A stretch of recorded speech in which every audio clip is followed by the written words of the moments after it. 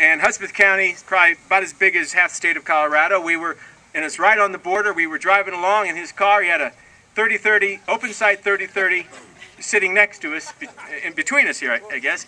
And we had a couple of deputies following us in a pickup truck, and we were right along the border, and the sheriff kept saying to me, look at, right, here's where they came through the other day, here's where they drive their trucks through, this is called something something crossing because there's so many people coming across. It's not on the map like that, it's just what we call it down here because so many people are coming across.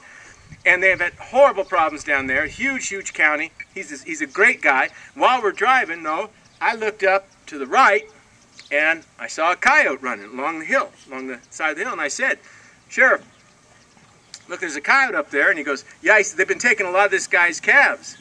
They're just calving. So I said, well,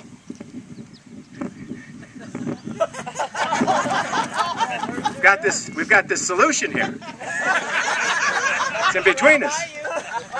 So he goes, are you kidding? I said, no, I'm not kidding. So he stops the car. I get out, start blasting away at this thing.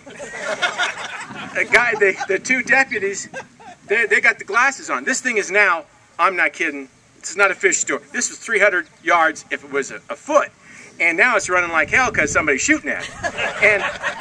And so the deputies go, you're high, Congressman, you're high. So I brought it down a little bit, and boom, all I can see, because now it's 400 yards, all I can see is a lot of dust, and spinning around. And they're going, yeah, and everybody jumps up, and we're all high-fiving, get out of the car, everybody's high-fiving, and this congressman comes from Colorado, he shoots, and so it was just this great day. And I got home that night, I was calling my wife, she said, how'd your day go? I said, oh, God, it was great, I shot a coyote. Now, for those of you that don't understand the humor there, you have to understand that there's this term we apply to people who smuggle people into the United States on the southern border, called coyotes.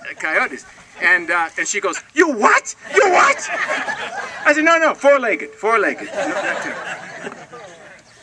So I get to my office a couple of weeks later, and I get in my office, and a couple of weeks later, kid walks over to me from our front desk, and he says, hey, they just called from the mail room. At that time, we had all this problem with, well, they still do, with people mailing anthrax and various things. So all your so I'll tell you right now, save your anthrax, because it gets all scanned before it gets to the congressman.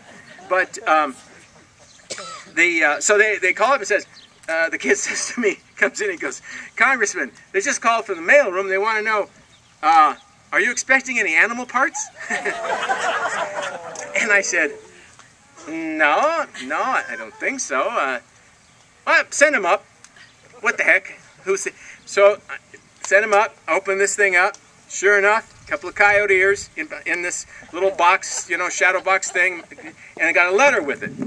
It says, this is to attest that on January something or other, Congressman Tom Tancredo killed this coyote with a 400-yard running shot with an open sight 30-30. And we have now made him the honorary predator control officer of Hudspeth County, Texas.